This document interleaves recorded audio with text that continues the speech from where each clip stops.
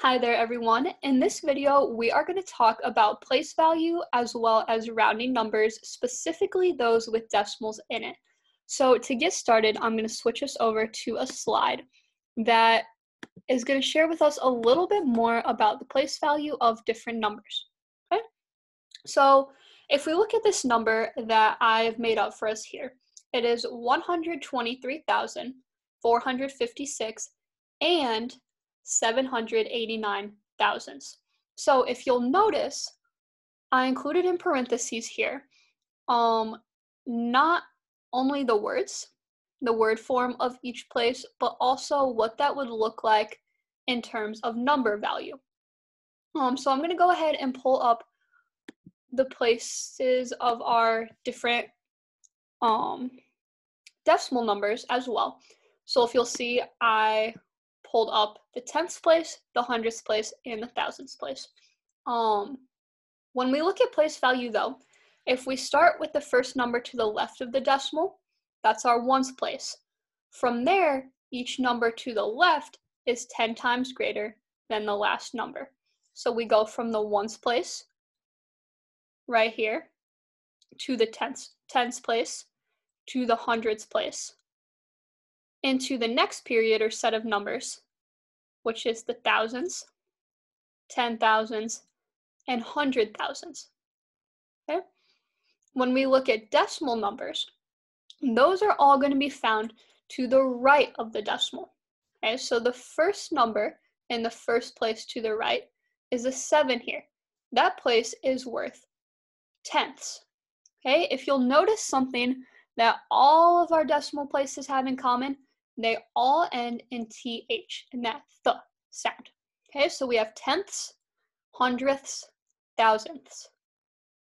Okay, so this 7 right here would be the same as taking 7 over 10, or 7 tenths.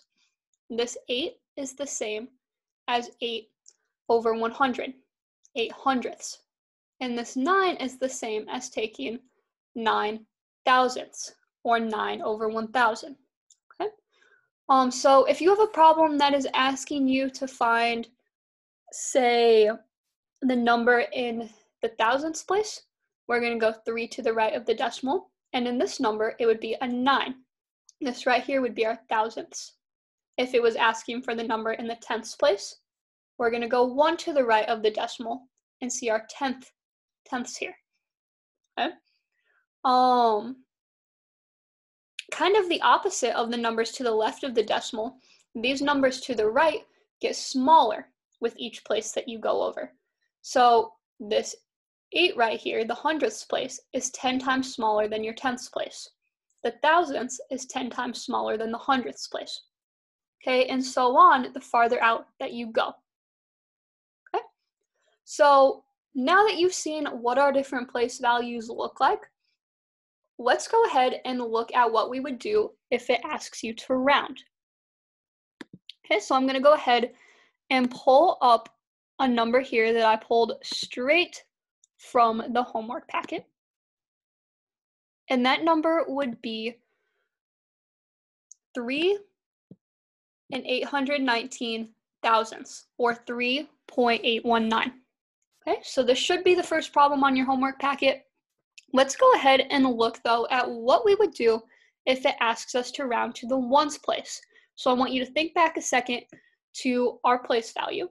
And we know that the number in the ones place is the first number to the left of the decimal, right?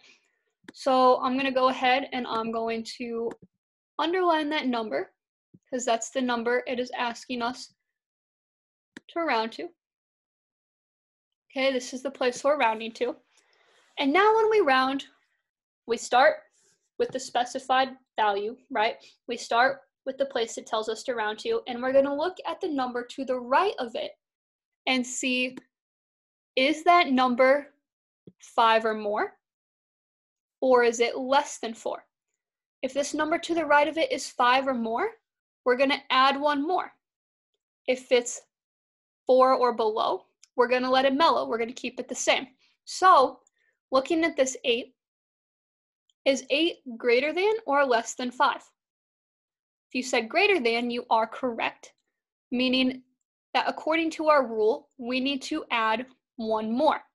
Okay, so we're going to add one more to our place that we're rounding to here, to that ones place, and we're going to make our answer 4. Okay, let me make that a little bit bigger for us so that we can see it a little bit better.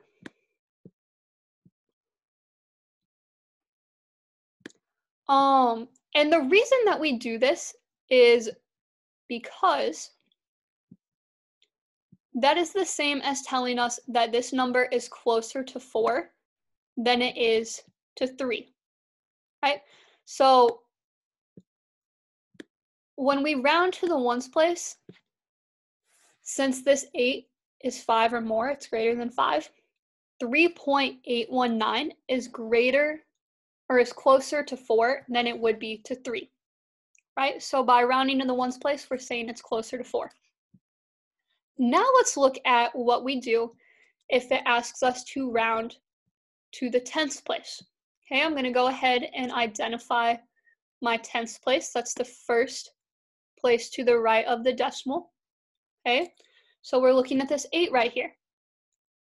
To round, I'm going to look at the number to the right of it and ask, is this one 5 or more, or is it less than 5?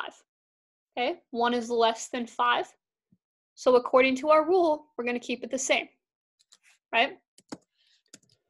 So this number rounded to the tens place would be 3.8. And we make everything after that just a 0, right? Because when we round, everything after just becomes a 0. Okay. Now we're going to look at the hundredths place.